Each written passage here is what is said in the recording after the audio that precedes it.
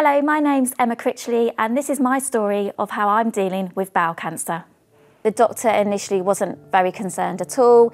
He thought that I probably had IBS. So he gave me some medicine for IBS and he said that he would just run some tests just to be on the safe side. So he did some blood tests and he did some stool sample tests and he sent me away thinking that they would come back proving that, yeah, it was nothing to worry about. At that point, I was going to the toilet about 12 times a day.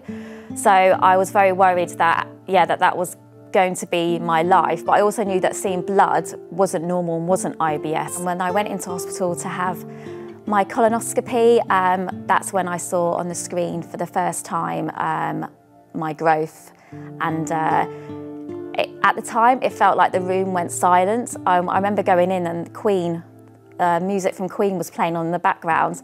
And it's probably my imagination, but when the screen came up and the growth was there, it felt like the whole room just went completely silent because everyone knew in that room that that wasn't good. Telling them that I had cancer was probably the hardest thing out of everything. Yeah, that was really hard, having to sit down. And I wasn't going to use the word cancer, but then I read the leaflets and they say that you should do, and that feels really scary when you're having to sit down and use that word to your two young children. They have been so resilient and they're they're quite funny as well. They have been really supportive of me. They're really proud of me, they tell me, for the fact that I'm keeping positive and that I'm still me, and they remind me of that. So they've been really brilliant.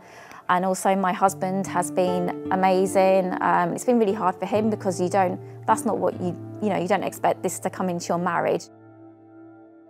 So I decided that I wanted to use my blog to share my experiences of going through bowel cancer and what it feels like, and hopefully by me talking about my symptoms it will prompt some people to go to the doctors earlier, and hopefully they won't find themselves in the situation that I am. People are too embarrassed to go to the doctors because they don't want to drop their pants, because they don't want the doctor to look there, but actually that's a very small price to pay if it's going to save your life. And those doctors have seen so many bottoms, they really don't care about seeing yours.